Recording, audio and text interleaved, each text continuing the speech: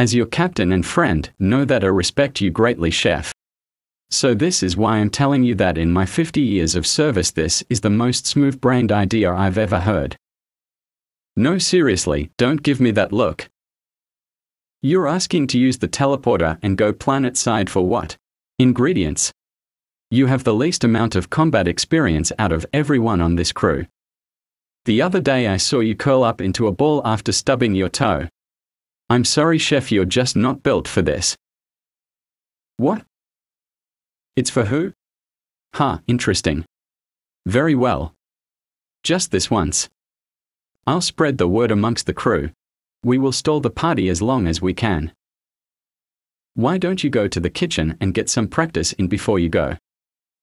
Stay frosty, chef.